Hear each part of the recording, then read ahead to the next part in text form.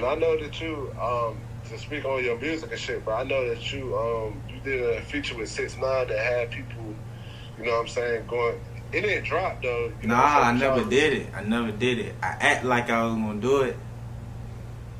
Got down a couple little 40, 60 racks type shit. It just did. Like I ain't never did it. I act like I was gonna do it. Never did it. Word. So how did 6ix9ine reach out? He DM'd you type shit, or was it like he was your manager type shit? He had tapped in with some of the homies. Word. So how much you finessed him out of it though? A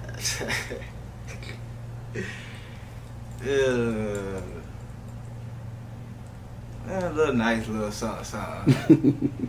That shit ain't nothing too major, man. I bust that shit down with the partners, man, the homies. Word.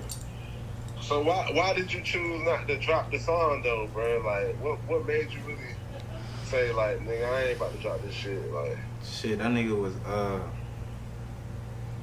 it's a lot of shit that come with that shit. And I ain't wanted my money that type of way. Yeah. I wasn't trying to get put on by no rat. If it was anybody else, I wouldn't have ran off. I would have did it.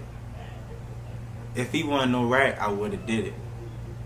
It ain't even just cause you're a rat though, but if he wasn't a rat, I would have did it though. But I just wasn't trying to get put on by no rat. That shit ain't me.